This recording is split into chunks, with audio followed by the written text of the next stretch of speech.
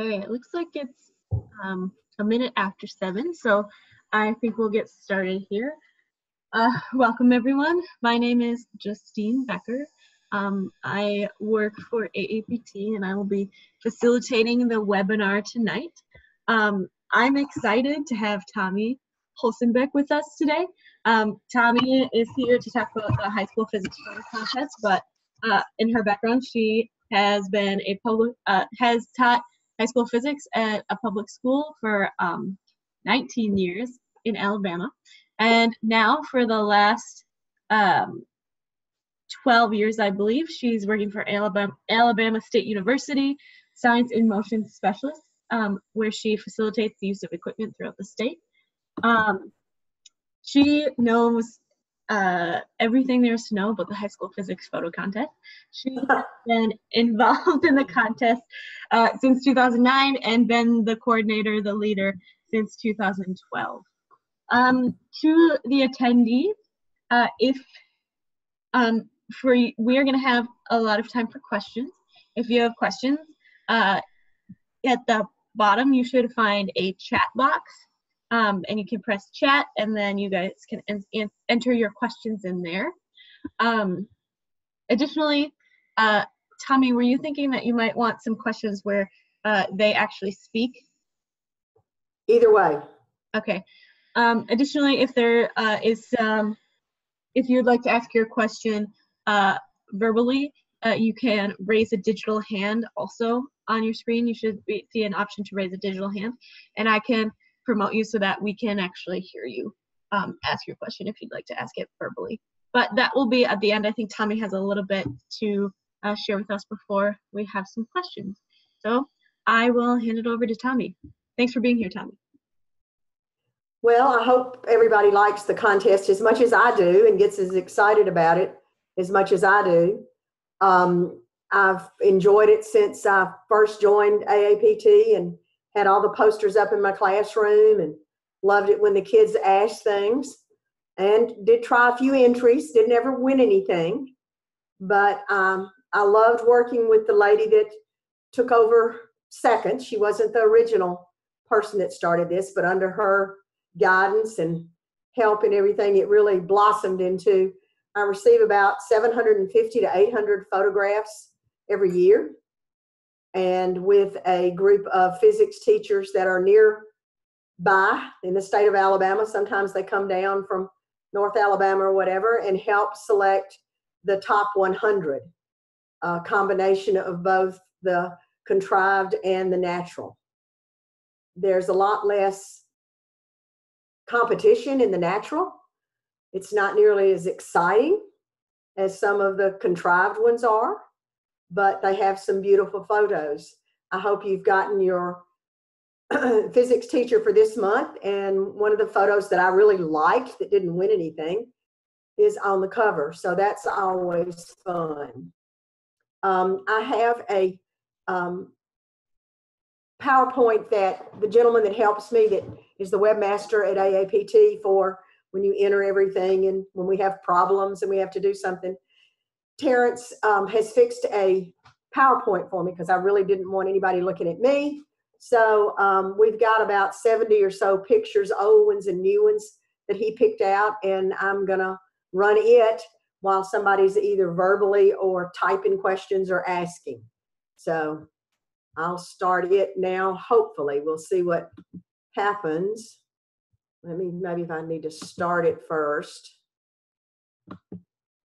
and from the beginning, and then I want to share, and maybe that's gonna run.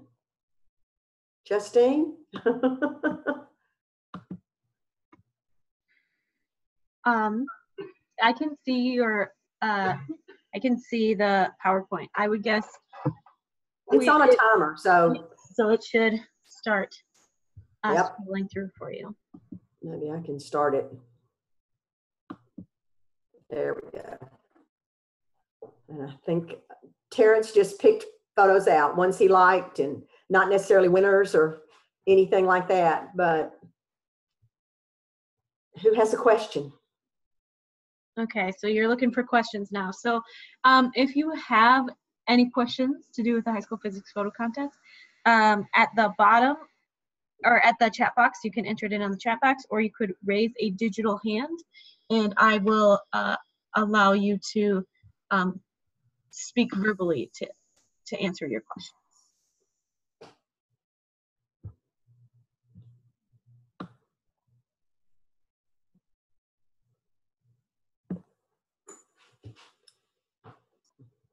Maybe everybody knows everything they want to know about the contest. This year there is something different. All the pictures are going to AAPT. They used to all come to me, and it takes quite a time to open everything and arrange them so they can be judged and get them in the database and everything. So that's going to help. And of course, in the last several years, there's been a $5 entry fee per picture. Unless you're a member of AAPT, then the 15 maximum that come from any school. If you're a member of AAPT, then they can all enter without paying the $5. So another good reason to join AAPT.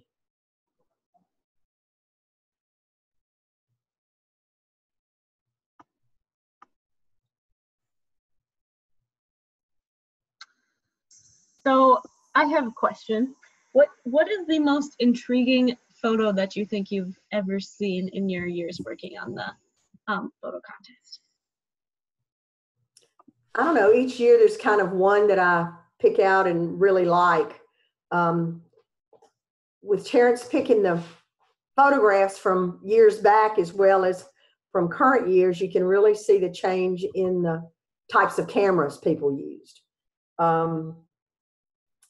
Maybe in about 2012, there was one that was done with a real high-speed camera, because you had to do it with a high-speed camera then, where this kid was slapping the other kid's stomach, and you see his handprint. Maybe people remember that one. I don't know if that's a picture that Terrence picked out or not, because I haven't even looked at all the pictures he selected. But I don't know, there's always some fun ones, and whoever wins usually wins by a large margin. So these are physicists, most of them, and I am not a physicist, that vote at the summer meeting. They get to vote not in any order on their top 5. And there's that one, the one I was talking about, 2010.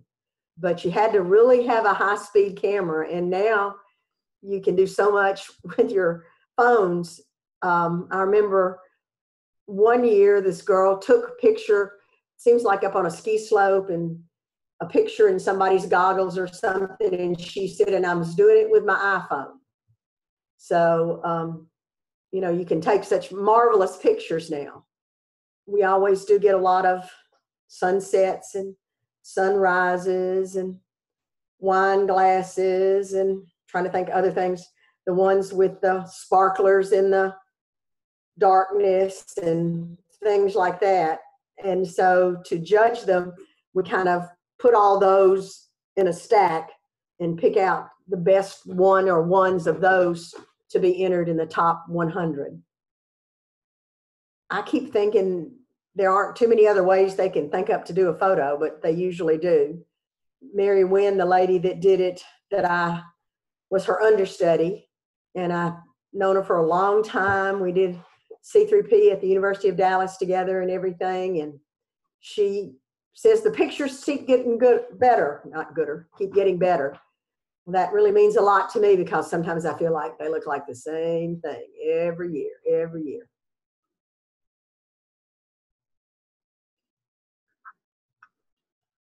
Nobody has a question? This is going to be a short webinar.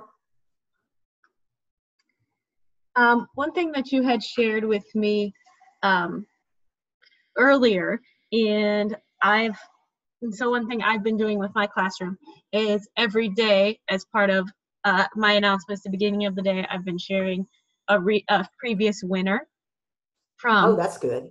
Yeah, from the high school physics photo contest. And I've been going back. The one I showed today was from 2005, which I've realized my kids were babies when that, because I teach ninth grade. But you mentioned how you can really see the difference from winners in the past all the way up until, because this has been going on for a lot. When did it first start, Tommy?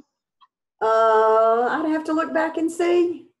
I can look, but when I do, it'll mess up my screen. So a long time, right? Yes, 2004, 2002. I'd have to look and see. There were very few entries when it first started, and then it kept getting larger and kept getting larger. And then Mary got it to around 700 to 800. And even with the entry fee now for students whose teachers aren't members of AAPT, we still get about that many. Wow. How would you say that with the changes in technology of taking pictures, how the different pictures that you get as entries have changed? Well, especially the stop action ones. And people didn't have digital cameras that much. We only started the database and uploading the pictures about 2010, something like that. And people asked, do I have to send in a copy of the picture? That's the only way we can judge them. There's no way we could judge them online. It's just not possible. Going back and forth and trying to pick them out and categorize them some way, it's just not possible. So we actually put our hands on every photograph and read every essay. And the importance of the essay, many students don't put much effort into it, I'm afraid. I really like the ones, and I'm not the one necessarily that, I read lots of essays, and I have people that I can ask, is this physics right? And I do that often. But it's just interesting to see how easily now they can take a photo with a camera on their phone versus what they had to do before there were so many that were digital photographs and things. So it's really exciting, and all kinds of, especially college and university professors talk about, they put their poster outside and how many people stop by and look at the photos. At my university, I've got them lining the bulletin boards outside my office on the basement floor where we are, and catch students looking at them a lot of times. So I hope everybody else enjoys the posters where the winners are. They're, the calendar is not all just the winners. It's the art department at AAPT kind of selects the ones that they want to do. And then you have the ones that go on the covers a lot of times. One big mistake that maybe we've kind of rectified after the website and changing it a little the last time was to be sure that the student signs the release. I've had students that maybe would have definitely been in the top 100 and might have even placed or something, but they didn't sign the release, and they've got to do that. So hopefully we've got that taken care of. A lot of teachers I hear from have made them contests at their school. I remember several years ago, and I was one of the last people to come to Facebook, but when Facebook was there, they put their 25, 30, whatever pictures they had entered from their students on the Facebook page, and then everybody could vote on what were the top ones for the school, and their top 15 were the ones that they entered. So it wasn't just what the teacher was doing. So it makes it more exciting, and for the whole campus to see, the whole high school to, feel a part of it. Does anybody else have a favorite one that you've had from years before? I like this one that's up there right now. And then I guess another one of my favorite is the syringes that are red and blue and combined to make purple. And your vector, there it is. can't believe it was the next one that came up. It's one I really loved. So I see that several people have joined us in the last few minutes. Just to update those of you who have joined recently, right now we are open for some questions. So if you have some questions, you could add them into the chat box. Or if you would like to verbally ask your questions, you could raise your digital hand and I can get you up so that we can hear you ask your questions about the high school physics photo contest.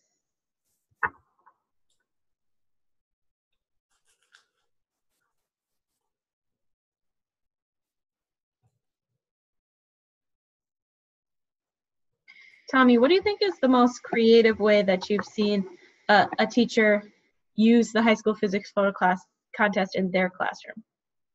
Well, I don't know about the most creative way. Maybe the most successful way is assign it as a project. I didn't assign it as a project. I did lots of projects, Rube Goldberg's and cardboard boat races and things like that. But I made it they had options, and that was one of the options to get a grade, but it wasn't as big as a project. But there are several rubrics that are published on irubric.com. I've started one. I can't figure out how to get it published, and maybe I will. If you just do a search for AAPT on irubric.com, several of them come up as to how teachers, what they're, requiring their students to do, about their essay, about getting it in on time. One teacher I know in Alabama requires every one of his physics students to enter some kind of a contest. And mine is a popular one to enter because it's fairly easy to do. Sometimes maybe that doesn't get winners and things like that. I do think they've had a winner recently, but I don't know, there's lots of ways. We have had some instances where there were some copied off the internet. We try to search that out and find them if we can. And hopefully I've had some teachers that even have written me and said, you've got to disqualify this person. This was his, this was not a photo that he took. He found it from another way or something like that. So making it, a grade in your class. I personally like the essays that are more personal. You can tell when it's, cut and pasted out of a textbook or out of Wikipedia or something else on the internet. And I like to hear the stories behind it. There are lots of physics professors at the AAPT summer meeting, which this summer will be in Washington, D.C., and everybody should come, that spend a long time and read every essay or more. I think they find their pictures that they like and then just read those essays. And like I said, they can vote for 5 contrived and 5 natural photos in any order, and then we tally those up. And that's how we get the winners. And the winners are usually way out ahead of anybody else, especially the first one.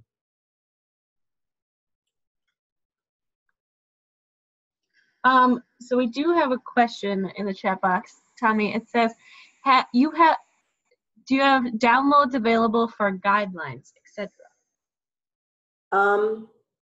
Really, the guidelines are what's spelled out on the AAPT website. When I'm looking, when we're the sort of rubric that we've got, and I have one that I've created. It's far from perfect, but Justine said there's a way I can share with everybody a site or somehow, and I'll do that afterwards. So it's the beginning of a rubric. It would be one that I surely wouldn't do a rubric on all 750 photos, but when we get down to the final ones and we're down to 52 and we've got to get to 50 in contrived, or sometimes there are lots more contrived than there are natural. So we have 100 finalists. It's not always broken down 50-50, but really close. And so that's something we look at, bringing an art teacher like I said, physics teachers that I know and work with and live close.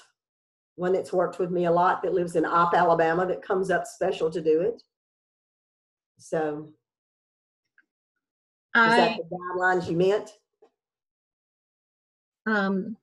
I added the website, the link for the high school physics photo contest on the AAPT website.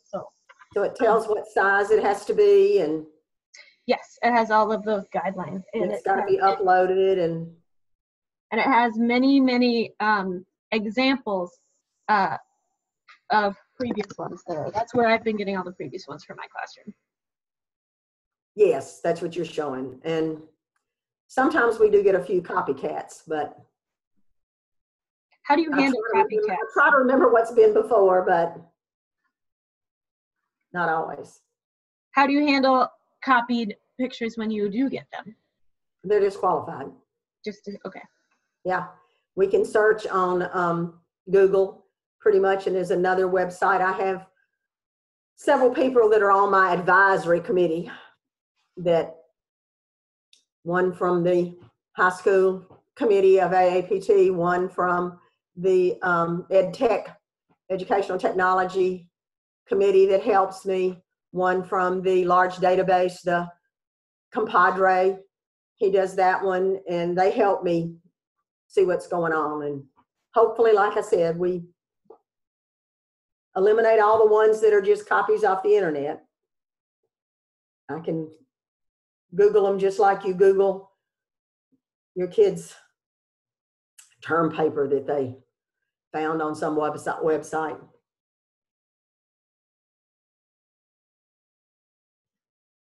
Sorry, I don't have background music. But it's better than looking at me. Oh, I love this one.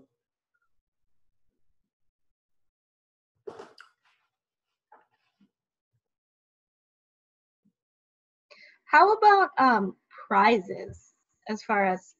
Well, there are winners. It's some money that's donated by Vernier, and the teacher also gets a gift certificate from Vernier to buy some of their wonderful probes and equipment and software and everything that they have. But it's not some huge amount. So I did a local contest in Alabama where we were getting students to do a commercial for the physics students to convince their peers and the people to come after them to take physics. And I had a $1,000 prize, and I thought I was going to get lots of entries, and I didn't. But there's a lot of, I guess, history behind it. Some students have wanted information so they could put it on their resumes, and unfortunately, the winners don't come out until it'll be July when we have the AAPT meeting. So sometimes they can't, include that when they're trying to get their college acceptance. But physics is everywhere. We want them to see that. Some of these like this, you'll have to read what that really is.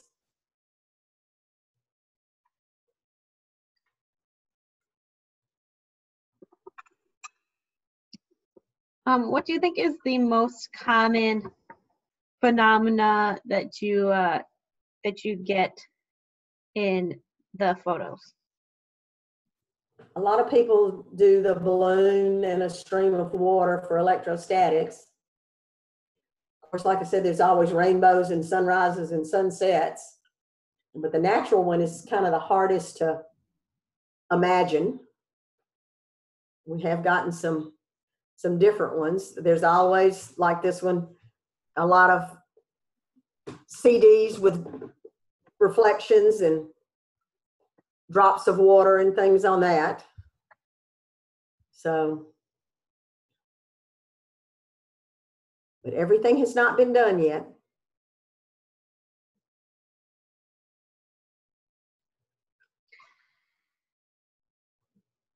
How much do you think, or how much does the essay count towards their selection into the top 100? Well, it is a photo contest, so that's kind of the main criteria. But it does have to be an essay explaining what's going on. Hopefully it's got the correct physics. Sometimes we have, after the winners, we have a physicist that, and they do this at AAPT, not me, I did once, but that didn't work too good, edit and make sure that the physics is correct, because we don't want to publish something where the physics isn't correct. Like I said, when they're voted on at the meeting, these physicists spend a long time reading the essays of the ones they like. And I've got, like I say, a number of high school physics teachers. I don't have any, can't convince the folks at my university necessarily to help me pick them out and read them all, but it is an essay part. So 40%,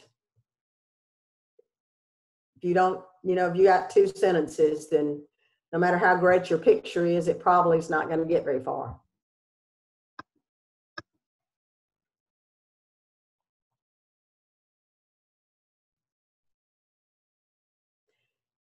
Preferably don't wait till the last minute.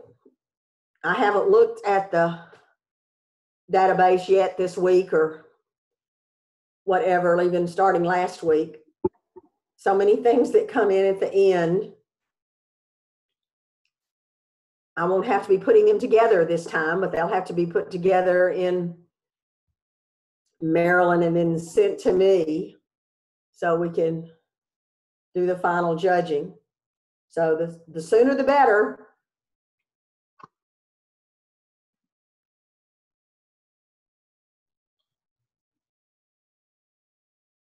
There's another balloon. That's gotten a lot easier to do. I remember in 2006, we were using a really expensive high-speed camera, and we're so excited when our balloon burst and the water was still suspended. But I think this one, it says 2015. See, it was not that difficult to do with digital cameras in your phone even. Sometimes it's being in the right place at the right time. So being where you can take pictures of a volcano. We do get entries from other countries, a lot from China. They have a maximum number that they enter. AAPT kind of handles that and then sends the photographs to us, but we decided we couldn't just say all China can enter because there's just too many of them. So they have can't remember right now, a maximum number, and they select them over there and then send them to AAPT. But like this one, they need to tell us how they took the picture. So you really, when our students are submitting these pictures, they really are competing internationally. Oh, yes. How many other countries would you say are represented in the 12, 15 usually a year. Sometimes it's different ones. I do have the people that will email me from Taiwan saying it's in the mail and it has to get here. And another thing, some students spend far too much money getting their photograph. It was to me, or now it'll be to AAPT. I'm not sure how much I mailed something last week, a tracking letter from the post office. So they're good about that now. And when you're entered into the database, the student and the teacher both receive a confirmation that it's been received.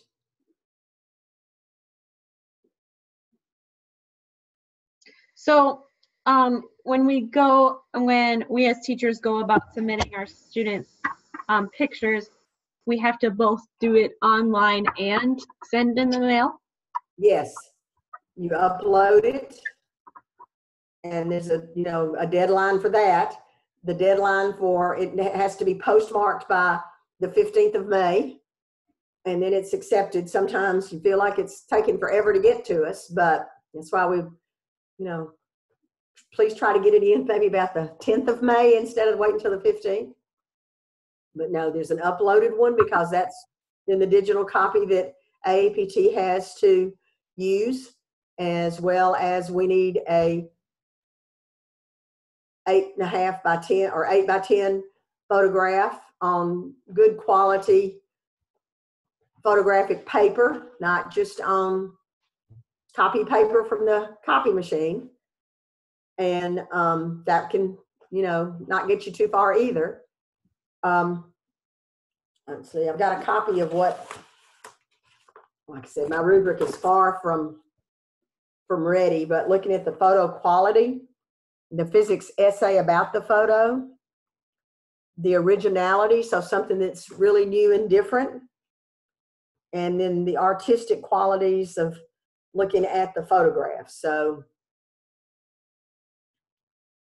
a lot of people decide on the top 100, so it's not just one or two folks. So, some pictures go in and out, and let's get my favorite in, or no, this one's got something that I think is not working. So it's a group that does it, and then a group of physicists that select them at the summer meeting this summer in Washington, D.C. in July. It looks like we have somebody raising their digital hand, so I'm going to allow Alan to talk and to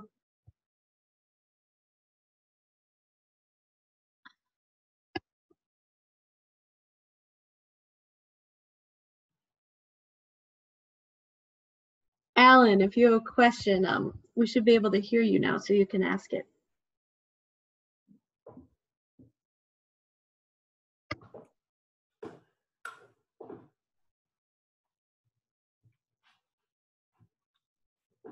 Alan?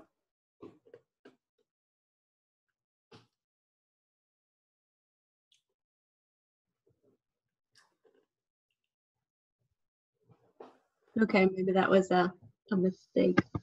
So everybody's questions answered about the contest. Nobody's got any more questions? This one's neat.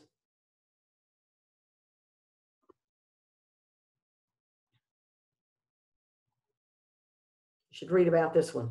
It's pretty cool. Yeah, I think that was a winner last year. Yeah. I like this one too.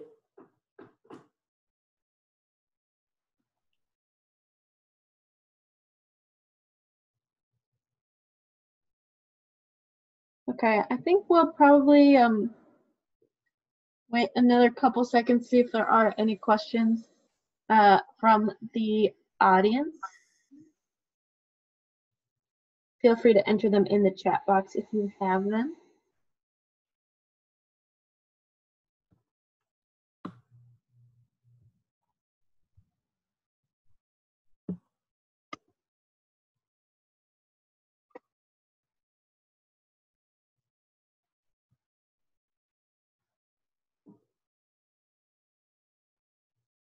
Okay, Tommi, is there anything in closing that you'd like to say?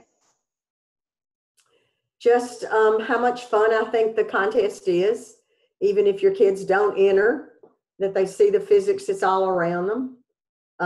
Maybe you could give them some pictures without the essay and get them to try to figure out the physics that's in there. That could be a fun over the weekend kind of assignment or something like that. Any suggestions? Like I said, there's a couple of AAPT rubrics that if you search AAPT photo contest or AAPT on irubric.com, there's some that are posted up there. I can't figure out how to get mine posted. But as far as teachers using them in their classroom, I'd be glad to, answer anybody's questions. I told Justine I wasn't going to sit here and talk the whole time.